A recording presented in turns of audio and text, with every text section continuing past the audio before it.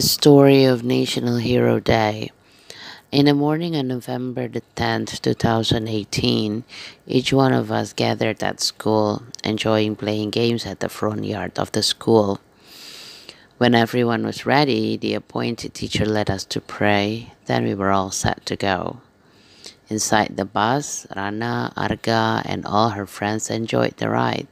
It didn't take long to get to Taman Mini Indonesia Indah.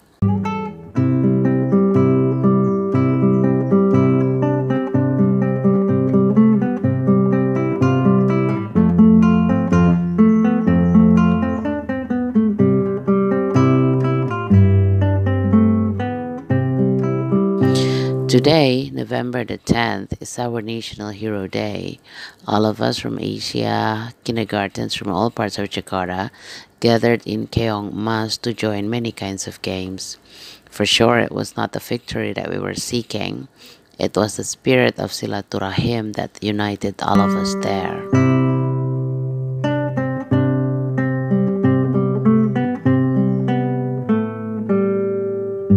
Kita ulang.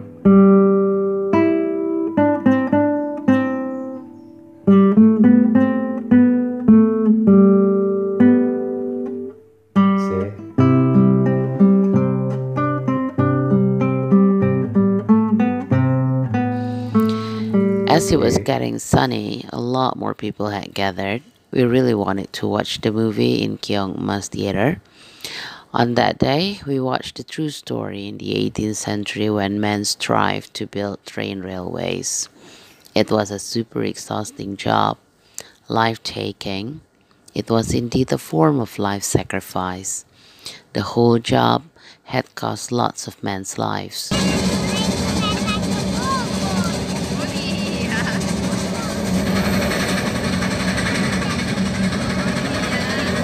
Api di tebing-tebing kota Revosto dengan danau dan kebun yang menghiasi di belakangnya terbilang mudah. Bila dibandingkan dengan They all had to take rest to endure the tiredness, winter, and life-threatening work sites. We think those workers should be perceived as heroes too. Canadians should be proud of them. Alhamdulillah, we made the right decision to enter the theater very early, since the queue was not as long as the one right after our turn. Afterwards, Rana enjoyed her grandmother's fan. We sat under a tree since it was so sunny. Rana had fun with a red balloon, but not for long since it deflated and surprised us all.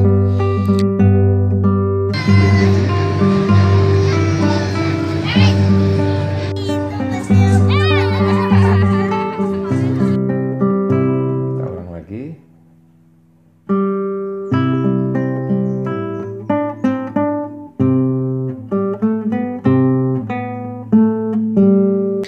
Taman Mini Indonesia Indah is a tourist site in East Jakarta. It is designed to be a cultural park where people can get to know all of Indonesian heritage from west to east. The whole area takes 1.5 kilometers square. We had a chance to ride on a minibus. We got to see all of the traditional houses, mining area, monorail train, and a lot more. That bus ride cost us 10,000 rupiahs. You may stop 2 times for each round. We also found a maracas, a Southern America acoustic instrument. There was also some kind of double seruling that we had never seen before.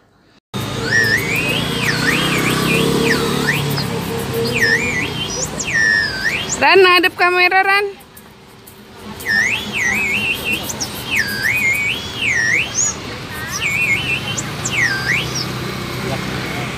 We learned a lot that day. We had fun too. Considering the sacrifice made by all the railway workers in Canada, we came to realize how much we owed to all the men fighting for Indonesia's independence.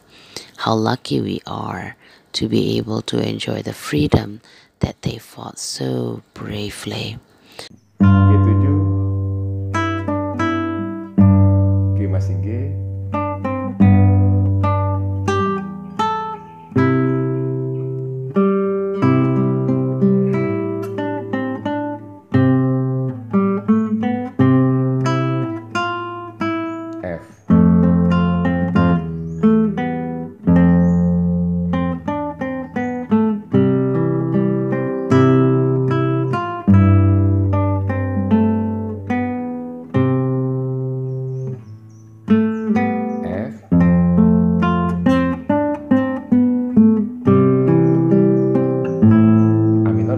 di sini.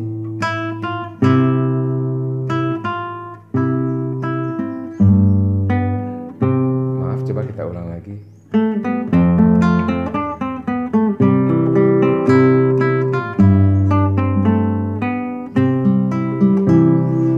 Coba kita ulang lagi kecepatan.